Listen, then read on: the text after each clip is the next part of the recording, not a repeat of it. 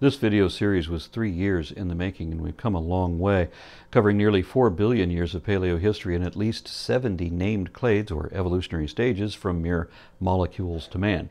There's no time to recap all that, though, because there's still so much left to cover that this one episode will have to be a mini-series all by itself. I had originally planned to end this series with a brief explanation of our species, but I just finished a semester of primatology, paleontology, anthropology, and archaeology, and I'd like to share at least some of that with you. So we're going to stretch this episode into 3 parts with an epilogue.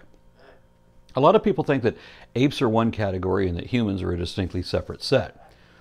However, throughout evolution, at every level, we see that there tends to be more variation within groups than between them, and this is consistent throughout humanity.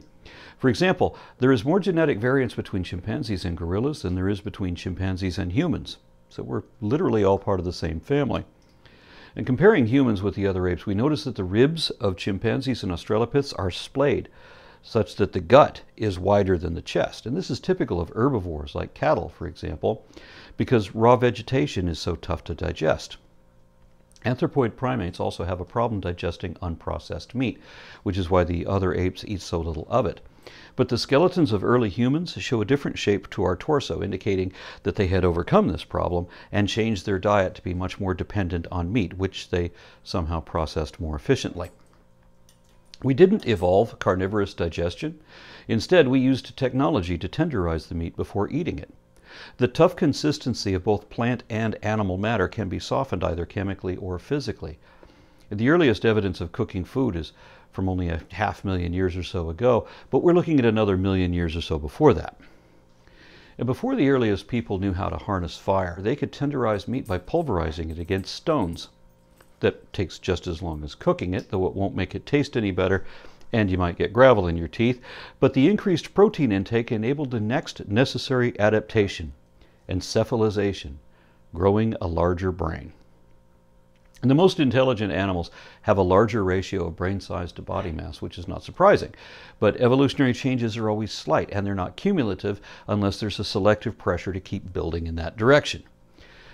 No animal is ever going to get a human-sized brain from a single mutation. They could get one that's a little bigger than everyone else's, but to further enhance intelligence, we need more tools to keep building on that foundation.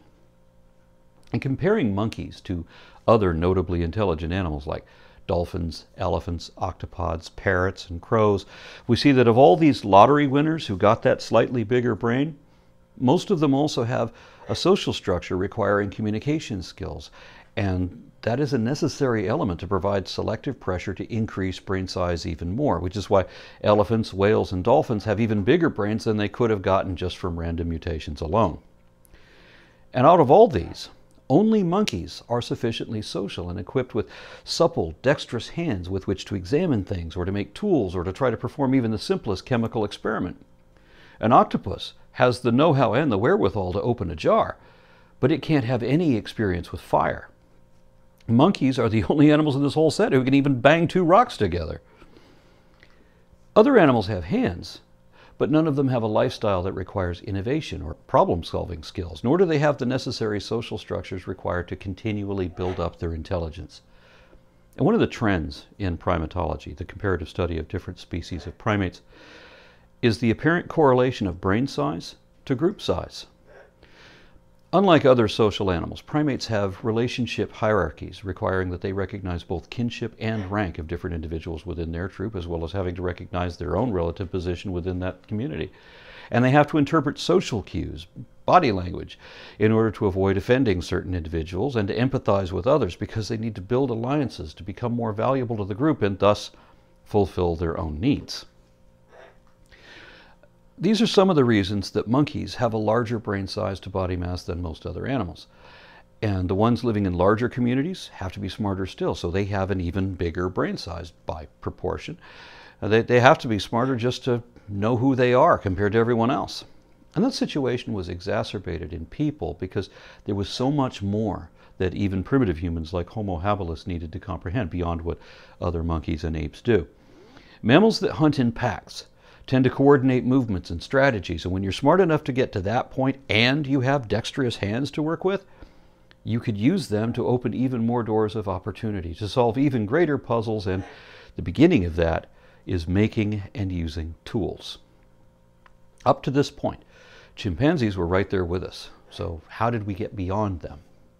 The answer is a suite of genetic mutations which occur randomly and uniquely in one individual in a given collective and are subsequently spread to his or her descendants and eventually the entire group via population genetics, where that same mutation did not occur in anyone from any of the other groups. In this way, mutations distinguish new taxa emerging from within the original parent gene pool. Beneficial mutations have been precisely defined and positively identified. And some of these have been shown to increase complexity and even add new genetic information, but beneficial mutations can come from deletions too. While studying the human-specific loss of regulatory DNA and the evolution of human-specific traits, scientists were able to identify 510 deletions from the ancestral primate genome, causing significant regulatory changes in descendant groups. And one of those was the loss of a tumor suppressor gene, which left us susceptible to brain cancer, but also resulted in the expansion of specific regions of the human brain. So even growing big brains can be correlated to the deletion of genes from the primate genome. Of course, there's more to it than just that. Remember that in the last episode we learned how we'd lost some of the muscle mass that other apes have?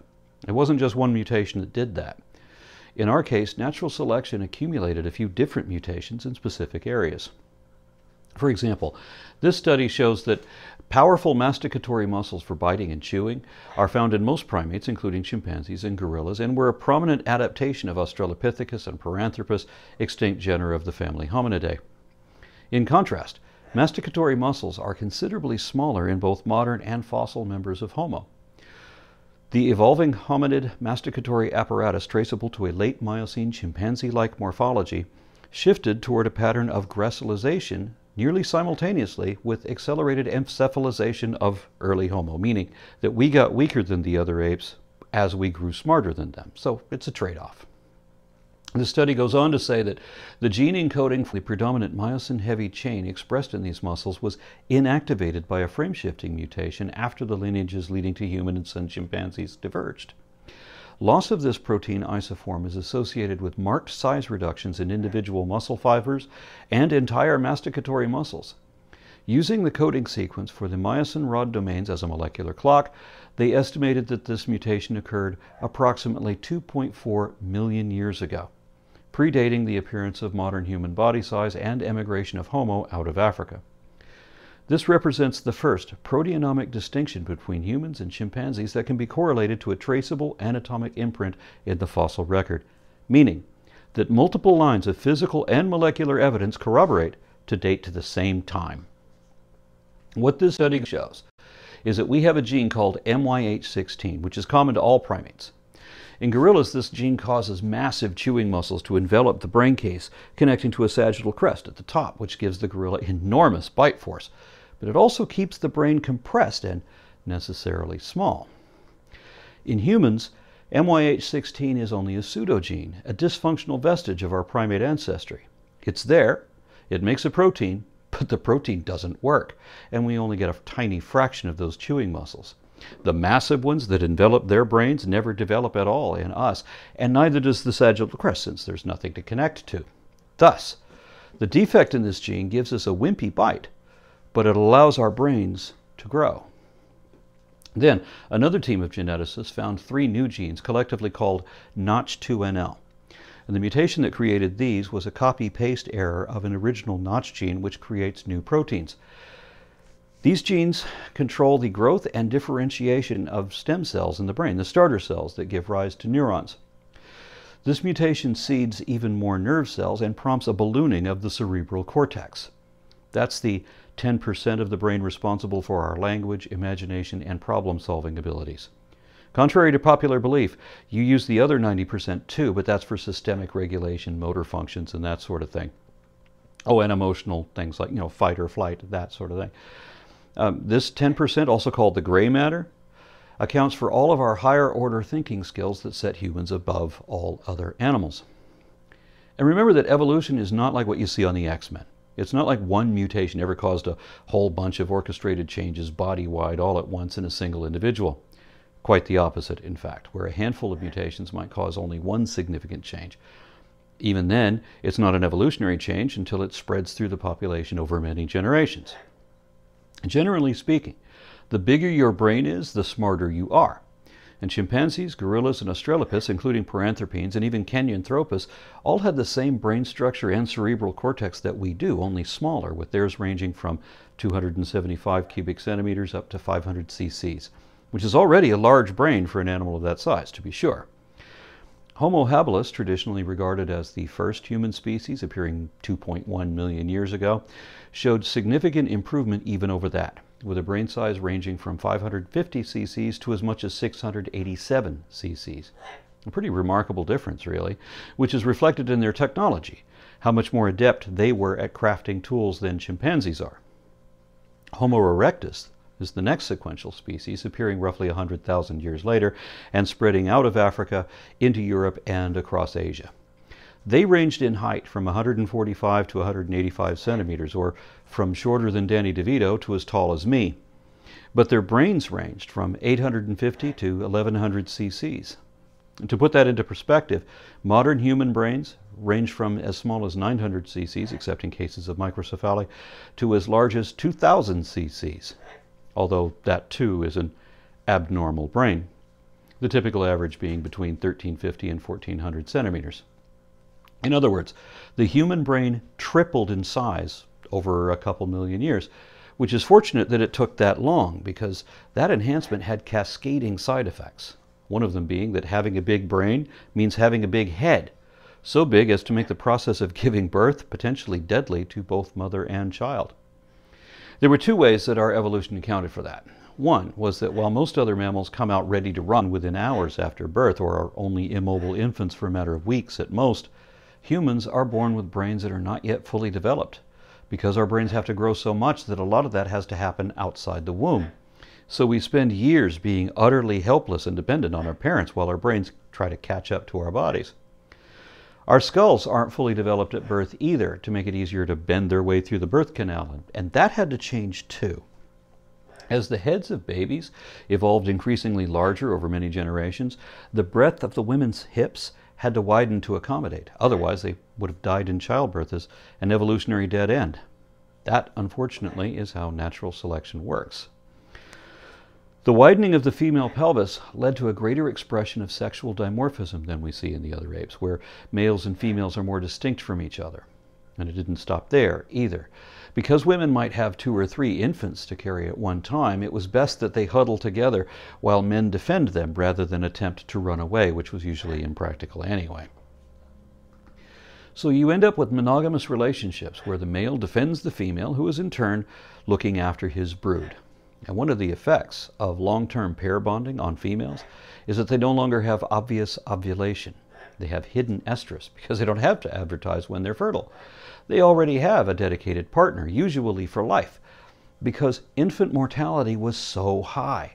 Half of all pregnancies end in miscarriage even today, and centuries ago, most kids died of myriad other causes before they even made it to maturity.